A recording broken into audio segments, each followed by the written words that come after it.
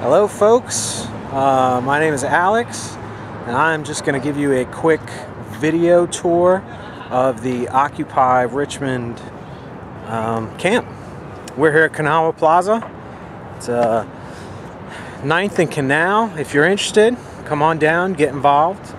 I just figured I'd take a quick tour, do some video, and let people know what we got going on down here.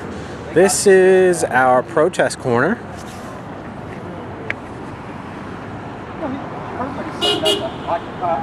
Occupy Richmond. What he said about the Occupy Wall Street group. Yeah. And then this is kind of a combination area. We've got a gentleman down here who is just working on bikes. He will work on your bicycle for free because a lot of the people here get around the city by bike. And so if you've got something wrong with your bike, he will take care of it for you. And then we also have a camp area.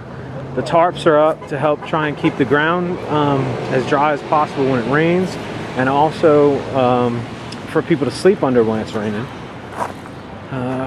We've got a bicycle parking and common area going on here. And when you get out here, this is where we have GA.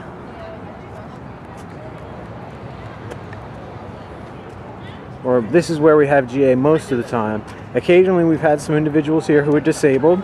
So when they are here and they can't make it down into the, we call it the fishbowl. I think it was originally a fountain. If they can't make it down into the fountain, then we'll hold it up over there on the stairs. Over on that side. And what else have we got here? Let's see, that's our big pyramid. There are some folks sleeping under the tarp up there. They've built themselves a nice little tent. Some local occupiers. Say hello. No, don't like check that shit. Coffee is obviously right. Privilege. Check it. This is our legal tent for our legal department and our police liaison. It is not legal advice, but they're the people who try to help keep us out of trouble. This is the media tent. This is where we make the magic, or what kind of magic we can make. You said it was anyway. idiot proof, so you should replace it. I said, madam, maybe the choice idiot proof was the wrong term to use. We've got a little bit more tent situation. I'm just doing a video tour. We've got some more signage up, and this one we put up specifically so that people who are either here and occupying, you know, camping, or visiting can write stuff on it, and then it'll be up there for everybody to see. And then this, what we're coming up on right here, is going to be kitchen. Food. Very important. We've been really lucky. The Richmond area and the surrounding environs have supported us wonderfully. We've got food, it's good, and you know, we're really thankful and grateful for all the support that we've gotten. So there you go. That is food. This big tent right here is a combination of storage for food and comfort. Comfort is,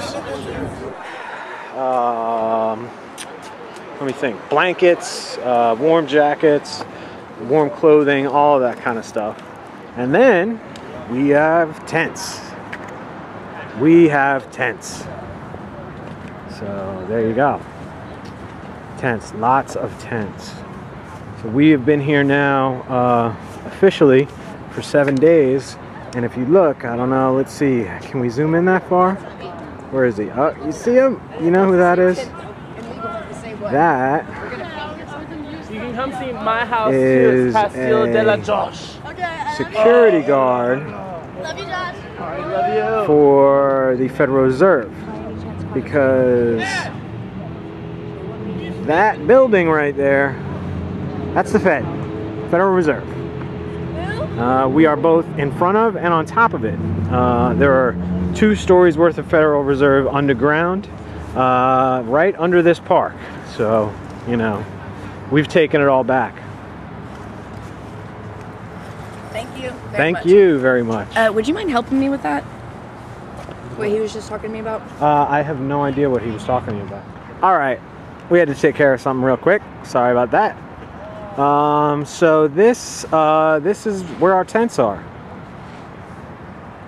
and we have a number of tents. We have roughly 120 who have been here overnight for the last 3 or 4 nights at least since Wednesday. And I expect that after this weekend we'll probably have more. This weekend we're holding a humanitarian forum. We're going to have a number of different speakers coming from some colleges here in Virginia. We're going to have a couple of bands, so we will be up and running. I think that will go well. I think it will be successful, and hopefully some of the people who come to see the humanitarian forum will stay or come back and take part in the occupation.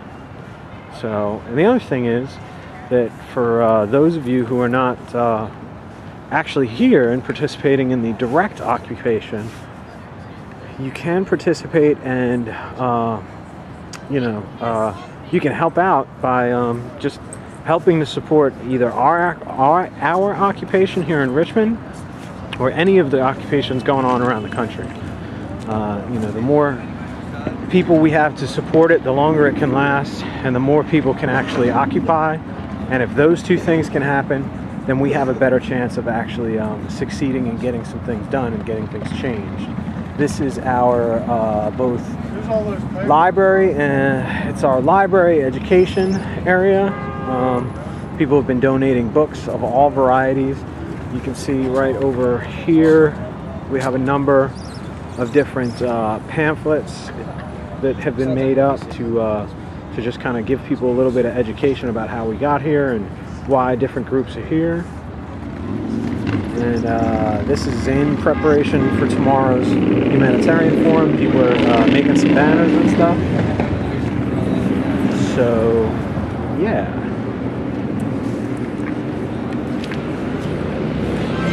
Our local anarchists have put up a banner in solidarity with Roman anarchists, the Wingnuts. The Wingnuts have been very helpful, very useful group to have around. I personally have really appreciated them being here. I'm sure everybody has appreciated them being here. They're very knowledgeable and have been really cool. So yeah, and we are also right under Williams Mullen, which is a very large corporate law firm here in Virginia. Then there is, of course, BB&T, one of our bankers. McGuire Woods, a hugely conservative law firm that has been involved in Virginia politics for as long as they've existed. And then we have SunTrust, yay! There, you can barely see it from here, but there's the Merrill Lynch building. And if you look up right here, way, way, way up, you have Dominion Power. And then down here, we have a collection or a variety of signs.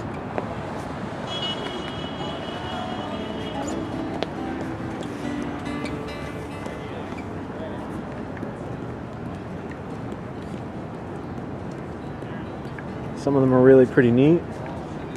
Some of them I don't appreciate personally quite as much, but I don't speak specifically for the movement, so they're allowed to have them here and I'm allowed to not appreciate them as much.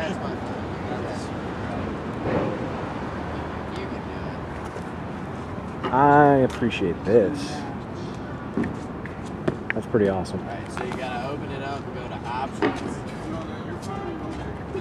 Take it on my phone. Open it up, go to options.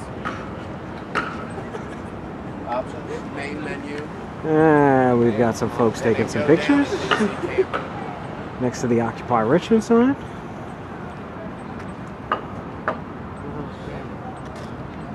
Our signs go down all the way, pretty far anyway. I don't see camera. It should say camera picture or something. We've got a couple of larger banners up here. In camp. Keep our park open. Weekend has class war. Thank you very much from the Wingnuts, our local anarchists. We have the American dream is only that. There you go, some more. Those steps actually had chalk writing on all of them, but the city apparently considers them graffiti, and since the police and the city council have been extremely cooperative with us, we thought it would be a sensible thing to cooperate with them to take some of that down. Even though it's only chalk, most of us think it's kind of ridiculous. We figured it was good to not antagonize people over something relatively small. What else have we got here?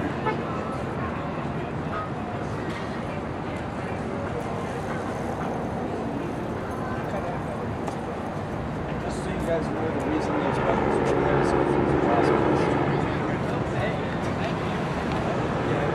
they were roping it off. I don't know what happened. Yeah, so it's And there you go. That's our video tour. And that is Occupy Richmond's current situation. I'm sure that should we keep growing as we both hope and expect to, that will change somewhat. But so far, we're doing pretty well. We've gotten pretty well organized. We have things running relatively well. We can always use more help in a variety of different areas. So come on down. Come on down, get involved. Take part. Make your voice heard.